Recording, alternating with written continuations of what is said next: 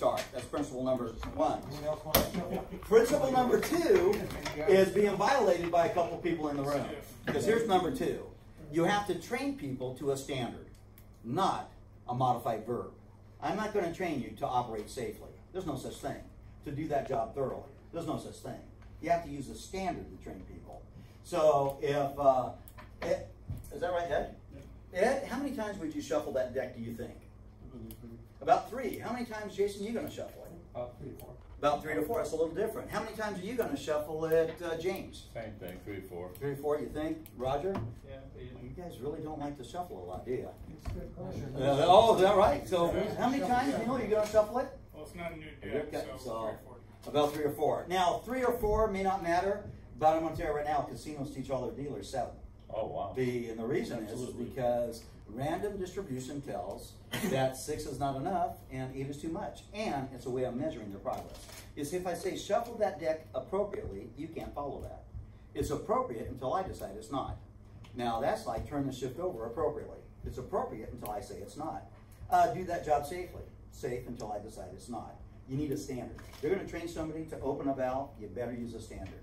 You want them to do it slowly, it's an 1/8 of a turn followed by a 20-second pause, 1/8 of a turn followed by a 20-second pause. Otherwise, you could induce a hammer effect, and all of us will suffer from it on the job site. So we don't tell people to do things slowly, we make a standard out of it. So I'm going to give you the standard. I need you to shuffle that 7 times. So principle number 1 and on shift training is you better know what they know before you start, because you can't teach them anything if you don't know what they know. Principle number 2, train them to a standard. And the very last principle is very important in CONOPS. For on-the-job training, we're going to practice here in a second. Very important.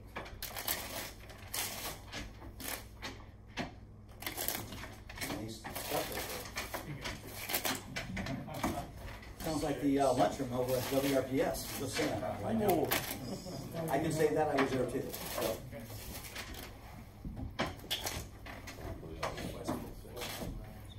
Okay, now once you're done doing that job, your job is done. All you have to do is pass that deck to somebody else in your group. Now here's the third and final principle on the job training. Even if you don't think you're a good trainer, first of all, remember you train to a standard. You can easily remember that. This job is done this way. Number 2, ask them what they know before you start. 3 is you need to demonstrate and then have them practice. Don't have them do the job with you at the same time, because you can't pick their errors when they make them. I'm going to do it, then you're going to follow. So the person with that deck in their hand is going to hold it face down. Let me do the first step that you'll repeat here in a second.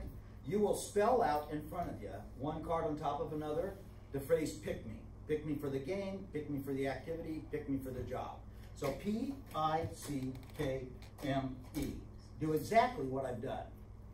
Now on the job training, I demonstrate, then you practice. So go ahead and do it. P-I-C-K-M-E.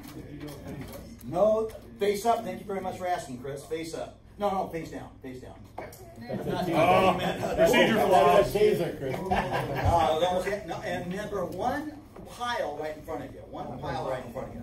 So if you look up here at the model. Model's hard to see. It's instructive. Yeah, okay, so right here, this is the little pile. Now, in some cases, we're going to have a magic trick. In one case, we're going to have a miracle. I'm just saying right now. So this is the way that deck should look on the table. Are we betting money on this? No, I'm going to see if you can remember this. Now, take that E card, which is the top card you left on the table pile. Remember, pick me, ended with an E. Pick it up, memorize it, show everybody on your team. You want to see that at the end of the trick. So get everybody to, no, that's the right one. Good. Show that one. Everybody got it? Memorize that. Don't lose sight of the card. You'll lose the illusion of the trick. Put that card right back down where you found it, on top of the table pile. Take the deck, that's the big one in your hand, drop it face down as is, on top of pick me. So big pile goes on pick me, pass it to the next person. You did your job well. Good job. Now that person is going to pick up the deck, and they're going to spell out your first and last name. Like I'll spell out Joe Westy without a space in it. You should be spelling out something different. So one card on top of another. Just spell out your first and last name.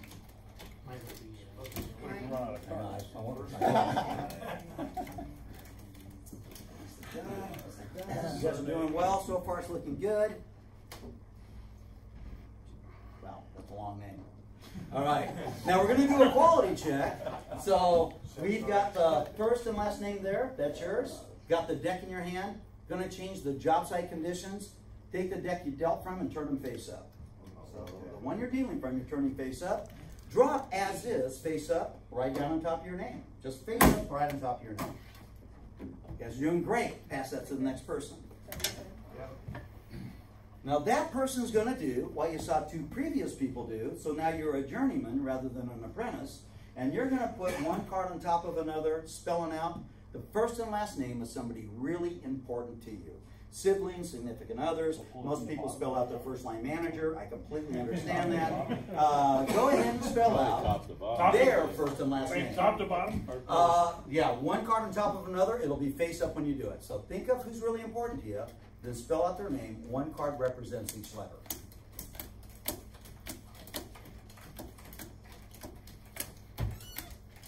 Okay. Okay, you guys did Is that good. first and last name or just first name? First and last name. Should be first and last name. Thank you for checking, though. I appreciate that. Did he spell your name right? I just want to know. Yeah, you were a little concerned. I can see that. Okay, so now the quality check is their name is face up. Deck in your hand is face up. Go ahead and leave it as is. How you've been dealing from it. Just drop it right down on top of their name. So face up. Now pass that to the next person. Back to me. Back to the real card sharp. Now that person's going to spell out one card on top of another, the street name you live on. So 32nd Avenue, you'd spell out T-H-I-R, finish the rest. If it's First Street, F-I-R, and you wouldn't spell out street. We don't care about street, boulevards, or circles. Just spell out the street name. One card on top of another. Like the number two? T-W-O. No, mine's not two. Looks like you guys are doing very well. D-I-G-H.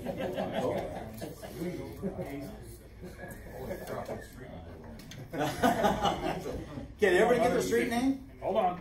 Okay. James is still going, man. George Washington. We good, James? Yeah. Good. Okay. Last quality check. Your street name is face up. Deck in your hand is face up.